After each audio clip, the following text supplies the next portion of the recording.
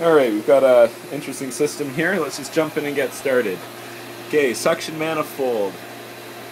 Three-way Jandy valve. We've got the cleaner side, so that's a wall-mounted suction point for vacuum cleaners, or for plugging your vac hose into. Street elbow, we prefer sweep elbow. And on this side we've got our skimmer connection.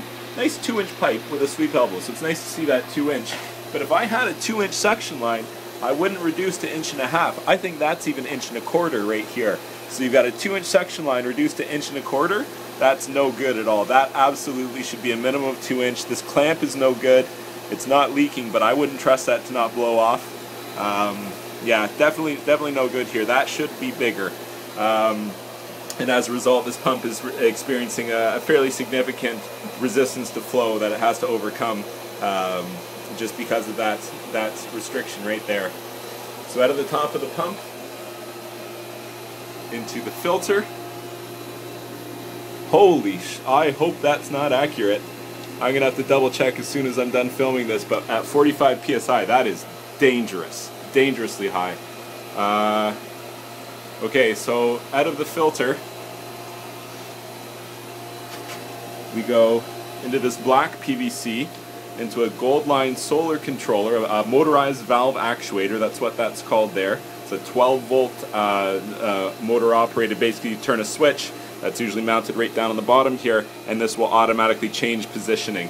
And the reason that's installed is because there's a solar system installed on the roof of this house.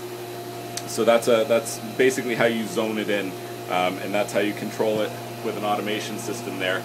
That you can have it auto detect water temperature and then turn on anytime that there's a call for heat. It's a pretty nice setup, and definitely something that a lot of people should think about. I mean, free heat for your pool is nice, right? Everybody wants that. So we come back down into the heater, back out of the heater here, and then we go down into this combo unit here, the Zodiac Clearwater system. There's a pretty big leak from it. You can't really see, but the floor is wet, and it all seems to be coming from right here. So definitely a leak in that system that should be fixed. You can see pretty extensive staining on there. Probably been like that for a while.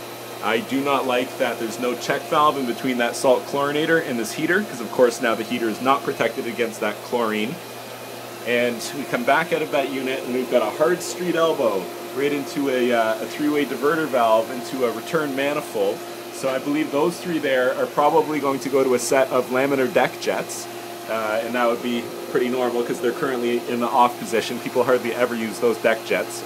And then this is the actual return side to the pool, one side to the steps, one side to the pool returns itself. That flow restriction right there has got to go. Definitely making the system work pretty hard.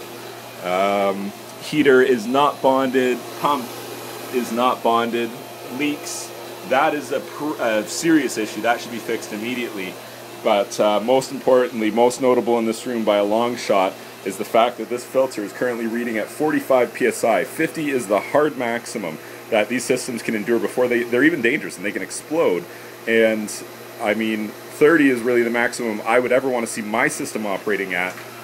And you can see all the water that's leaking out of there. It's this filter could very well be at 45 psi due to, there could be a flow restriction. It could have been weeks or months since it was backwash. I'm not really sure what would cause that, but I'm gonna have to look into it here because that's too dangerous to leave like that.